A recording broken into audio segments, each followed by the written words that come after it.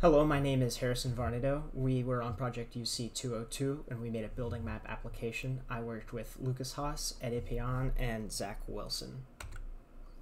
So for our app, Zach was inspired by stories that his mom told him from the Children's Hospital of Atlanta with the new Arthur M. Blank Hospital, where families were having a hard time navigating the building and finding their kids. So that was our inspiration for the app, was to create a way to navigate buildings more easily so that some of the stress of being in a new place goes away.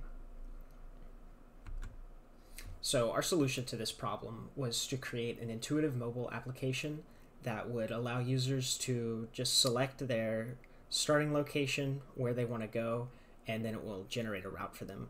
We also wanted to include some nicer features such as a light and dark mode, as well as QR codes, which you can scan as your kind of find me.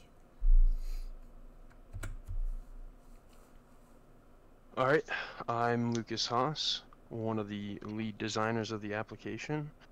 So to go through the app flow, we wanted to make a very user-friendly, user-centric application that helps you search an indoor building, almost like an indoor GPS.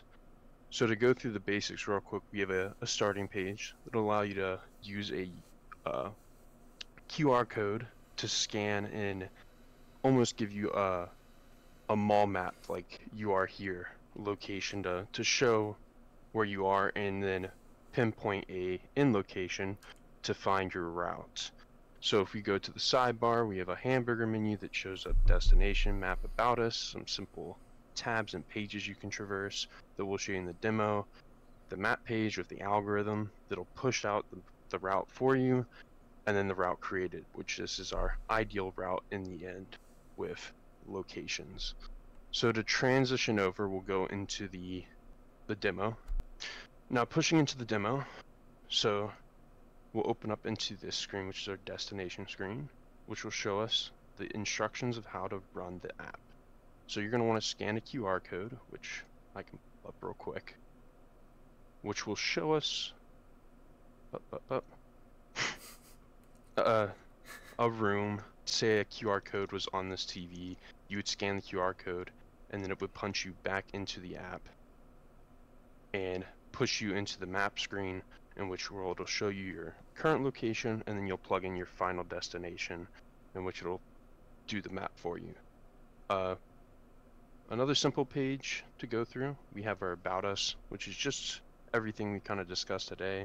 We have the team members, our mission, story, approach, just kind of a general page to show our growth of the project and where we were. We have a settings tab to push things into dark mode, a size for those that need a larger size to see, or smaller to fit more text on the screen, to go back to the About Us to have it more in a paragraph form. And then, yeah, I'm going to hand this back over to Harrison to show us the algorithm that we use. So for this project, we just implemented a pretty simple Dijkstra's algorithm. We built this application using the Flutter framework, which has a package for Dijkstra specifically. So what we do is we store the different rooms, nodes in this case, in a JSON format, and then we parse that JSON to create a graph of all of the rooms and how they're connected through the hallways. From there, we can plug in your current location and a destination, and from there it will generate a route. We are currently still working on the displaying of the route, so for this demo it will just be nodes for the steps. However, come C-Day, if you stop by our booth, we'll have those routes fully working, so you can stop by and see how that looks now. Thank you everybody for your time. We hope to see you stop by our booth at C-Day, and I hope you have a great night. Thanks.